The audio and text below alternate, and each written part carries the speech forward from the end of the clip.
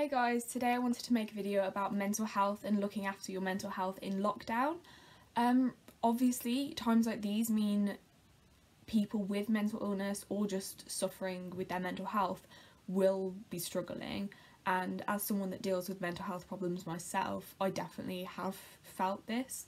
So I've tried to kind of nip it in the bud and do anything I can to avoid worsening the situation. I know everyone's at different points in their lives and everyone's struggling with different things, but this is just what's helped me, so it might not automatically apply to you, but just I hope it helps. So I've got my notes written down, so that's why I'm looking down. My first piece of advice is don't compare yourself to others. Don't feel obliged to be productive just because someone you know is writing a book or doing a 5k. It doesn't make your achievements any less valid. Everyone's reacting differently to lockdown, as I said, and facing different challenges, so do what you can, not what you feel you should. Remember that people will always be selective with how they present themselves online, so you're only seeing a one-dimensional, superficial version of their reality, so you're not seeing all the times that they've struggled with their mental health. I know that's definitely the case with people I follow. You definitely pick up the fact that they're not being wholehearted with what they're sharing online, and I think that's why it's so important to talk about mental health and use your platform for good, because otherwise people do think they're alone, and that's not the case whatsoever. My next piece of advice is distract yourself. This is so important if you're an anxious person or you suffer with intrusive or obsessive thoughts, because the news is throwing all these scary facts and scary stories at us, which obviously it's important to stay updated and stay in the loop with things like that, but it can be very detrimental because we've got this sense of, you know, unpredictability. We don't know what's happening, we have no kind of firm sense of what's happening in the future, so kind of avoid the news as much as you can if it does set you off, but still try and keep in the loop every so often. For me, what I'm doing to distract myself is I actually, funnily enough, don't watch TV that much, and I have a Netflix subscription and I pay for it, so I might as well make use of it. So I've been catching up with my favourite series and having virtual FaceTime dates with my friends to watch Killing Eve and watch films together, and it's a way of connecting with someone when you're not there to talk about things together, so it's something to keep you occupied. There's also live theatre performances being streamed for free online, so if you do, like, I think there's ballets, there's Shakespeare's, I think Frankenstein is coming soon with Benedict Cumberbatch, so if you look on YouTube you can find them for free. I watch Fleabag with my friend Phoebe on FaceTime, and there's also Netflix Party, I believe, so you can hook up on a Chrome extension, you and some friends' Netflix, and you can watch the same thing at the same time and like pause it and talk to each other about it, so that's a really great way to stay connected.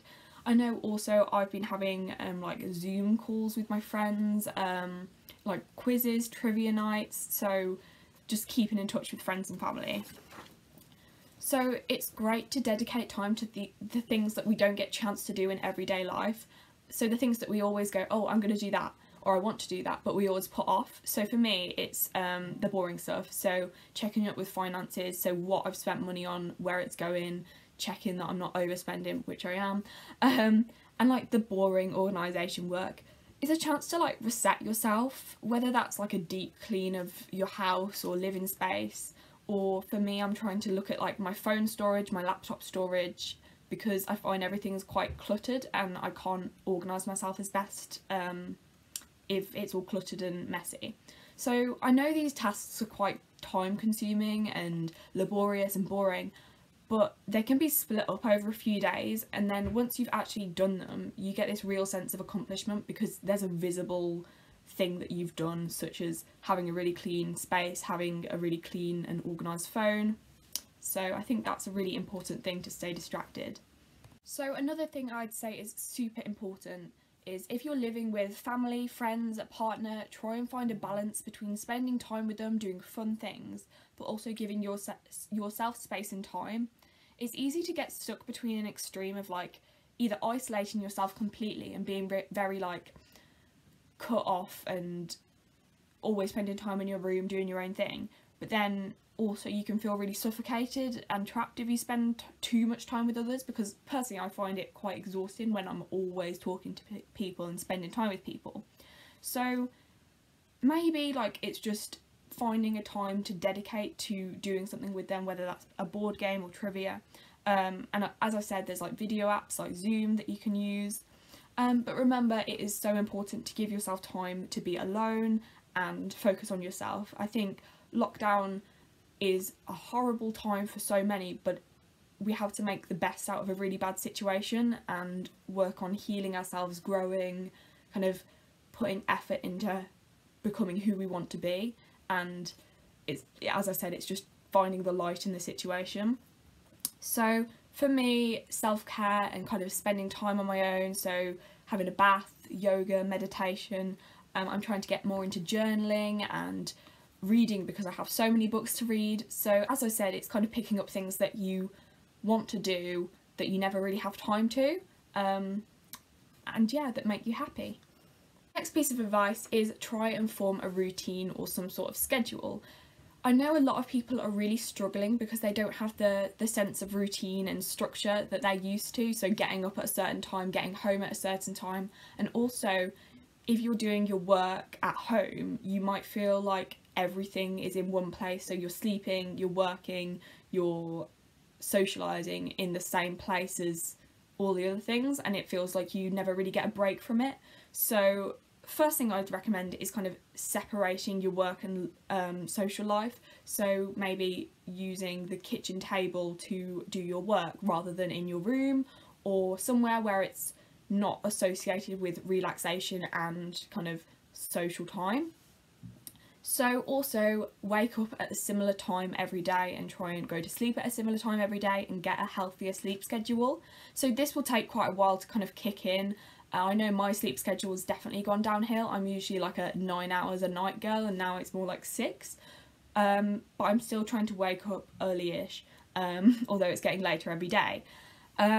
So for my A-level work, I'm trying to follow my schedule as if I was in school. So for example, today I only have 2 lessons, I have double English, so I'm trying to do those straight away, and then I've got the afternoon to do whatever I want, which is usually homework and extracurricular things. But yeah, just trying to focus on sticking to a schedule and breaking things up into manageable chunks rather than doing everything in one like big exhausting session.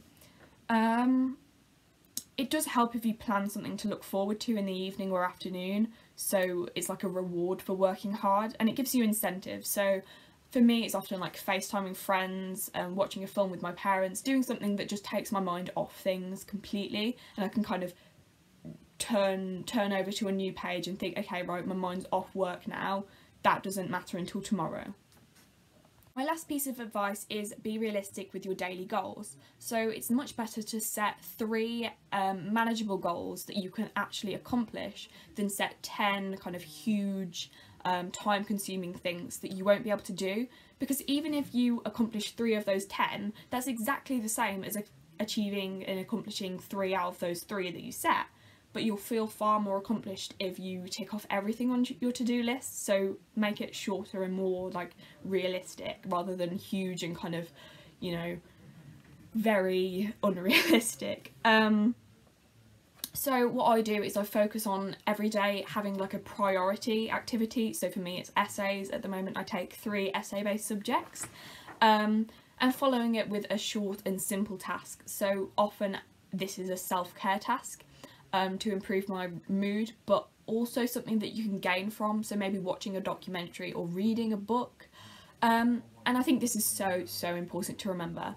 Self-care in itself, whether that's having a shower or going on a run, it's still an accomplishment. You're still achieving something. It may not feel as productive, it may feel like you're wasting your time, but if you're putting energy and investing energy into yourself and working on yourself, making yourself as healthy and happy as you can, that has knock-on effects on your work, it has knock-on effects on your productivity, on your mood, so it's actually a very worthwhile thing to do. So don't feel guilty about putting time into self-care, putting time into yourself, because inevitably that will help you do the best you can with work. I hope this video was helpful to some of you. I tried to make it short and sweet rather than, you know, seaming off a load of things you've already heard. These are just things that have helped me personally, and to be honest with you, I may seem really cheery in this video, but over the last couple of days I have been quite hormonal and quite up and down, so please be aware that just because you are having a down point, it doesn't mean it's permanent.